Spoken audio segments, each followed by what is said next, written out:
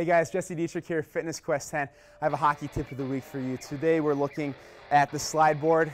Great piece of equipment for all athletes. Obviously, hockey players, it mimics the skating stride, but it's important for a few reasons. One, we can work on our lateral power development, which is very important for skating. And then two, it's a great piece of equipment to minimize the risk of injury because we're working on developing our adductors on the inside of our legs and our abductors. When you skate, you use these muscles a lot, and that's one of the most common areas of an overuse injury.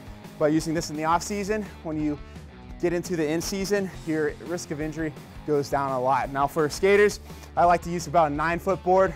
Goalies, since the goal is only about 6 feet wide, we use up to a 7-foot board. We also have boards that you can adjust how long it is. So this is about a 9-foot board.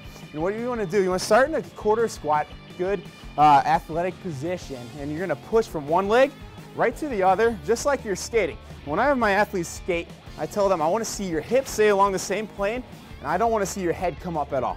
Just like there's a ceiling over your head, you can't stand up at all. You're just shifting your weight from one leg right to the other. So that's your hockey tip of the week. Thanks for watching.